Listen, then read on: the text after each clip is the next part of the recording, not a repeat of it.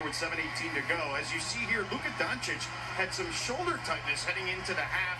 He spoke to the trainer coming out of the half. They checked him out a little bit. If you see there, he's got a wrap on his shoulder to keep his shoulder warm.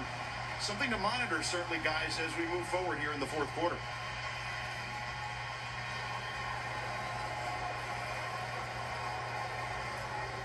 All right, George, Dave Pash, Richard Jefferson. RJ, any cause for concern there?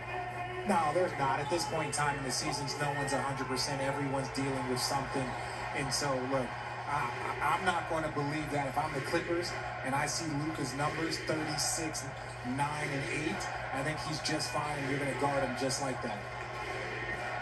The three-point lead for the Clippers. Open three, Morris got it. Marcus Morris, who has really struggled shooting the ball from deep in this series, gets his first triple of the night, and it's back to a 6-point lead. Clippers starting to shoot now like they did during the regular season, where they were the top three-point shooting team in the NBA.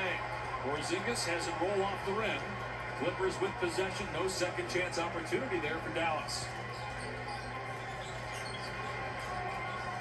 Dallas shooting better from three than it is from inside the arc. Much better. And that's a big reason why they're down 6. They're not getting a lot of easy buckets. Rondo, too easy, all the way to the rim. The Clippers have their largest lead of the night, and Dallas quickly calls for time.